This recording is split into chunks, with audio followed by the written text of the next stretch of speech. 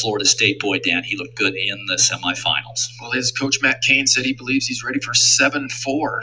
That would really take him to another level, but this kid's been the fastest hurdler all season long, ran 7:51. Right next to him, though, from LSU, and boy, do they need the points from Jamaica. The senior Damion Thomas also looked very strong and completely in control yesterday in his prelim. Ran 7:56 in his qualifying. That was a personal best for him. He does a really good job of just being consistent. I've seen him get some great starts. I've seen him get some bad starts, and he consistently runs right about that same level.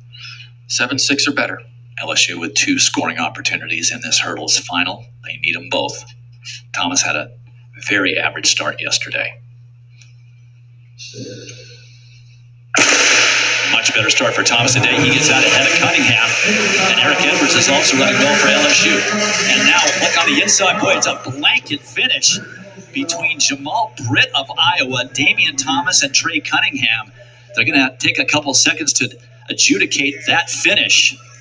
They were right next to each other, and it is Damion Thomas. That's got to make Dennis Schaefer awfully happy. 10 points there, and then what did Eric Edwards get? He also scored some points. It's Thomas over Britt with Cunningham third.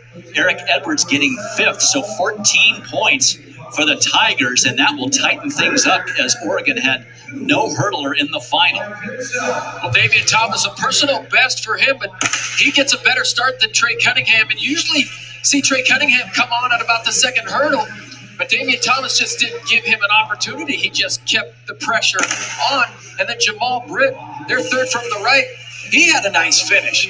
But outstanding hurdling by Damion Thomas. This is probably the most aggressive I've seen him over the last 2 hurdles. Look at that blanket finish. Damion Thomas there has his shoulders across the line. You see Jamal Britt's head, but it's Damion Thomas's shoulders. But personal best for him, personal best for Jamal Britt.